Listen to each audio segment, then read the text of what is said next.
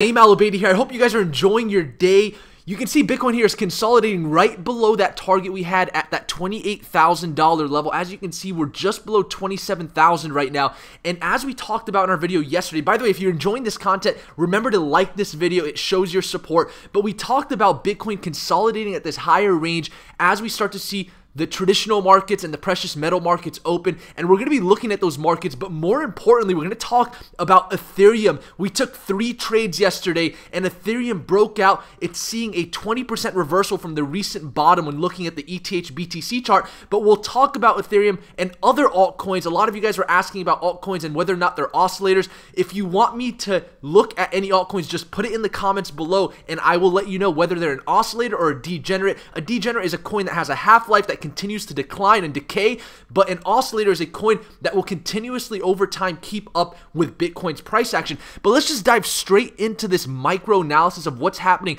You can see from that initial breakout from this ascending triangle where we actually have the previous weekly open right here and a CME gap at 23,795, we've yet to come retest this, but we did top out right below that $28,500 level, and so far we've been consolidating. So as we start to see this hourly chart unfold, the patterns are going to be very important to see whether or not we are forming a bull or a bear flag here. But once again, that retest of a previous breakout level is highly likely. And the craziest thing about this chart is we've yet to retest the all-time high from the previous all-time high in 2017, right around that $19,798 level. And if there's one thing I can tell you about technical analysis is anytime we break out of a major resistance, we're most likely going to retest that resistance level at some point in time. We saw that happen with gold. If we pull up the gold chart, you can see here, interestingly enough, I'm actually going to do some analysis that we did yesterday in our Discord to talk about where we believe Bitcoin will top out at least in the temporary time frame. But you can see here when gold eventually broke this previous all-time high, we came up about 8% to the upside before seeing that top, and then we saw this come and retest that previous breakout level. And I'm expecting this to happen with Bitcoin. As a matter of fact, if you guys are in our Discord, the link is in the description below. I sent this market update out today, this morning. I'm going to go through it. It's very interesting, and I'm going to actually dissect each part of it for you guys because this is going to give you a really good idea about what's happening with Bitcoin dominance, with altcoins, and then we'll look at these crypto signals that we sent out yesterday. You can see here 2 Ethereum trades. One of them already hit all of the targets, and this one has a little bit more room to go. And I'll talk about why we sent these trades out because there's a very interesting thing happening right now when it comes to altcoins. But let's just read this together. Bitcoin dominance is seeing some resistance from a multi-year resistance line that dates back to the 2018 bull cycle. And what I mean by that is if we look at Bitcoin dominance here, you can see on this weekly chart, we've got this multi-year trend line that you can see has had one touch point here. It's had a second touch point here, a third touch point, and then a breakdown gap. And now you can see we've come up to retest this. Why is this important? Well, for those of you asking for confirmation on whether or not Bitcoin dominance is going to continue to increase or whether altcoins are going to see an increase in dominance, what I'm watching right now is at 73.02 Bitcoin dominance level, because that was the top here in September 2019. And for us to have come up, as you can see with this candle high at 72.05 but missed 73.02, that could be bearish in the short term for Bitcoin dominance, which would mean an altcoin season is highly likely. But if we do form a higher high, that could indicate that altcoins may continue to decline. And so not only am I watching the Bitcoin dominance chart, but I'm also watching the others dominance chart, because if we look at these 3 simple moving averages, as you can see on this weekly chart, we actually broke right through and sliced through the 50, 100, and 200-week moving average, and we've yet to come anywhere close to these moving averages. And in the past, you can see when we did break that, it may have been a good opportunity to get in altcoins, because you can see in October of 2019, from the previous start of the altcoin cycle, we did do the same exact thing. We broke these 3 simple moving averages, but we immediately came up to retest it and eventually come and break back towards the upside. But right now, we've yet to retest this, and I talked about this in another video. If we look at what happened to the DXY chart here, let me go ahead and pull this up for you. You can see once we broke those 3 simple moving averages, but we didn't retest it, it then continued a bearish cycle for the dollar value. And so understanding that this retest is going to be extremely important, and then watching Bitcoin dominance to see if we're going to form a higher high, I think is the critical point in which we can determine whether or not we're going to see an altcoin season. But nonetheless, when we look at Ethereum's chart, of course, you can see here, we saw this very bullish wick close yesterday on the weekly chart, and we had just come down below those 2 weekly moving averages, but now we're back in between, which in my opinion is extremely bullish, and it could have just basically have been institutions allowing Bitcoin to see a parabolic increase, and now it's over 42% above the previous all-time high. And now that institutions have yet to pump Ethereum, they may take profits by, instead of going into US dollars, going into Ethereum or another cryptocurrency and other altcoins to diversify their risk. Of course, if you guys watched our interview with Charles Hoskinson and his lead quant, he talked about the diversification of assets when it comes to institutions as the next stage of this market cycle, because they want to limit risk. And that lead quant was actually from, I believe, Goldman Sachs, and he worked there for 8 years or something like that. But all of this is very important to keep in mind. Let's just continue and go through this really quickly. You can see here it says Ethereum has recently decoupled from Bitcoin by catching a 20% reversal when looking at the ETH BTC chart, which closed a weekly candle with a very bullish wick, testing a multi-year support line that dates back to 2017. And that's exactly what I wanted to show you guys here. If we look at Ethereum to Bitcoin and we look at this support line that actually does date back all the way to 2017, we'll actually pull up a chart here that has more price discovery, like the Bittrex chart. You can see I've got this line drawn out here. You can see from 2017, which basically is when we found more and true intrinsic value for Ethereum. Prior to that, the ICOs weren't really a thing. But then eventually, once ICOs became a thing, and then eventually IEOs, and now the DeFi revolution, you can see this was a significant time for Ethereum. We've tested this once in the past, twice, a third time, and you can see we've come yesterday and we wicked into that and came right back up. To me, that's extremely bullish for Ethereum, and that's why we took 2 trades yesterday on Ethereum. And shout out to Adonis, who's in our Discord, for throwing ideas back and forth with myself and other community members in our crypto chat, because it really allowed us to get a really good dissection of where we believe Ethereum and other altcoins are going. But you can see I sent 2 non-high-risk trades. We sent a lot of high-risk trades for other altcoins because, of course, market cap is so low. But yesterday we sent these 2 trades, 702 and 680. I'll talk about exactly why I sent these trades out on the macro, because maybe that will be interesting for some of you guys. If we look at the Ethereum to Bitcoin chart, you can see here we had this trend line basically get retested, and it immediately got bought up. And to me, that was an extremely bullish sign that institutions wanted to come in, and they took capital from Bitcoin, because this is the Bitcoin to Ethereum chart, and they allocated it towards Ethereum at that multi-year trend line retest. And so that's extremely bullish for Ethereum. And if we pull up the ETH USDT chart, what you'll see here is we had this pattern here form, and we had this resistance level on this flag sort of forming here. And when we pull up this chart here, what you can see here is when we initially came up and we tested this, we stayed in this higher zone and we started to come back up. And to me, that was extremely bullish, which is why we started to send those signals out. And so all of those signals were really sent out at this level when we started to come up and retest this. And so that eventually has broken out. Now we're seeing a retest of the previous resistance, and that will most likely see a continuation of the upside. So to complete this market update, and we'll move into what's happening with gold against Bitcoin, because a lot of people that believe in the Great Reset, for example, they're not really watching the Bitcoin to USDT chart because they don't care about the US dollar of Bitcoin or the value of Bitcoin compared to the US dollar. They do care about Bitcoin's value compared to gold because it's also another hard asset. And so we'll actually talk about a little bit of that here at the end, but this is what's most interesting about the analysis that the community and I did yesterday in our crypto chat. We wanted to determine whether or not Bitcoin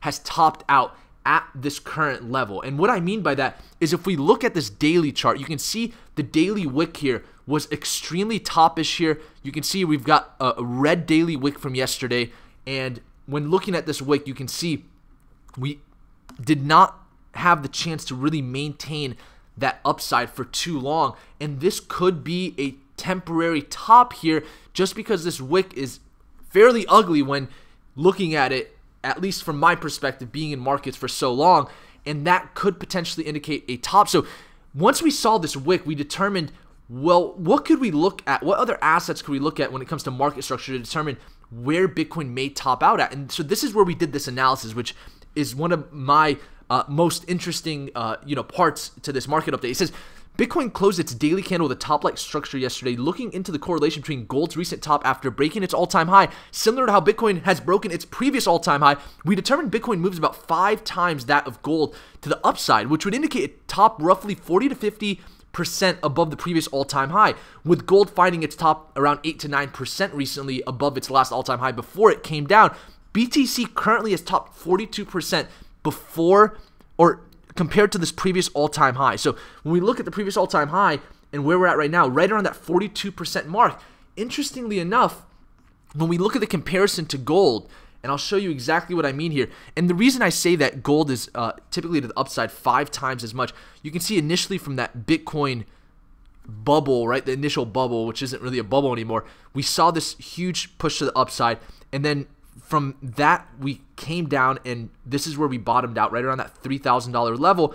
And if we were to take that to the previous all-time high, that's right around 532%. Now, when we look at gold, gold has done the very similar thing when it comes to market structure, which is why I like to look at gold in comparison to Bitcoin, because I've talked about Bitcoin passing a new all-time high since we saw gold pass a new all-time high, because I said that the charts are so similar. You can see we had that sort of that gold rush here in 2011, and then we saw this bottom out, and you can see gold in comparison to Bitcoin, it moved up about 83%. And so when you look at that compared to Bitcoin, it's about 5 times as much movement that Bitcoin sees in comparison to gold. And so if we were to take that thesis, and we saw earlier, as I showed in the beginning of this video, gold topped out around 8% above its previous all-time high before coming and retesting that, and then eventually coming down to that 250-week moving average.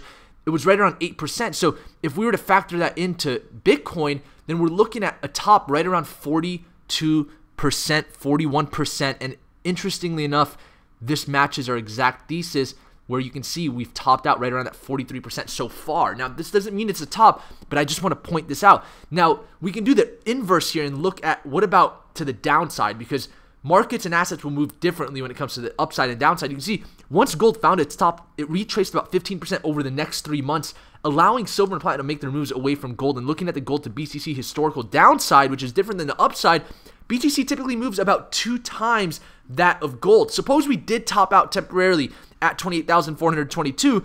In that case, we could see about a 30% correction, which would land us just below the previous all-time high, which once again, I think is highly likely to retest that, because you don't just break a previous all-time high and don't come back to retest it unless this is an unsustainable market. But in my opinion, we will come to test that previous all-time high at some point or another. It could be in the next 2 to 3 months, like it took that much time for gold. And you can see here it says, allowing for consolidation in a potential alt season while BTC trades sideways, which we know is when we like to see the whales come into the altcoins. It's when Bitcoin trades sideways. So it's a highly probable scenario, especially as we saw Ethereum immediately decouple from Bitcoin yesterday. So I hope this is making sense. If you're enjoying this, remember to like the video. I'd love to hear your comments in the comment section below. But yes, a 30% correction would allow us to test the prior all-time high around 19,798. Really, the target I would be looking at for a correction is, you can see we've got this monthly open right here at the previous all-time high, coincidentally enough, right? And then also you can see that was also this major ascending triangle breakout, which we've yet to test. That, to me, is going to be a potential long opportunity when it comes to Bitcoin. And then you can see we've got that CME gap at 18,460. We'd most likely come and retest that as well. And then we look at this weekly 50-week moving average. If we were to do exactly what happened to gold, which, gold basically stayed at this higher level until this came to reach that previous all-time high, then we're looking at a 2 to 3 month time frame of consolidation at this level. So that's really what I'm watching. Now, this could all be invalidated if we continue to break that all-time high that was set yesterday at 28,400 and whatever that exact number was.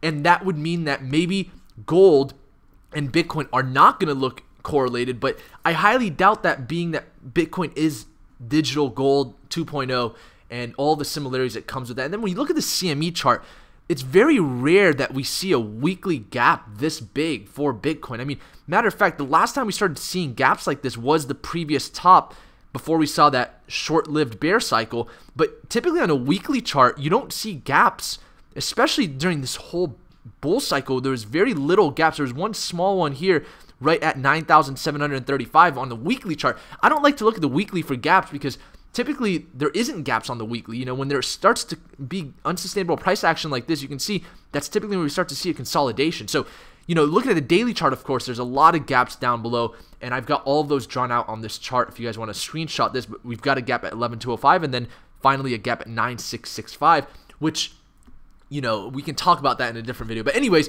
I hope you guys are enjoying this, and I will end with this. When looking at the gold versus Bitcoin chart, ZAO against BTC, this is very important for those especially that believe in the Great Reset.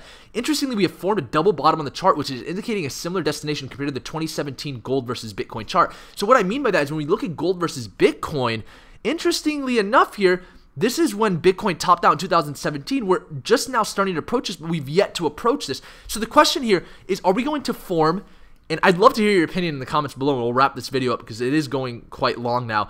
But are we going to form a higher low, and that is bullish for gold, and then we see a pump with gold? Or are we going to double bottom and then see that? Or this would be the craziest scenario, in my opinion. We break this bottom, and then we see further downside, and that would indicate institutions are continuing to move money away from gold into Bitcoin, which is also going to be highly probable. So I hope you guys enjoyed this video. The DXY, by the way, has opened up as we saw futures market open. It's currently about 0.15% up. We're still in this little area where, remember, this DXY chart's extremely important to understand asset inflation prices. And so if we see this break that 89.562 level, I think there's a high chance we see continued inflation when it comes to asset prices, and that includes real estate, rare collectibles, precious metals, and of course cryptocurrencies.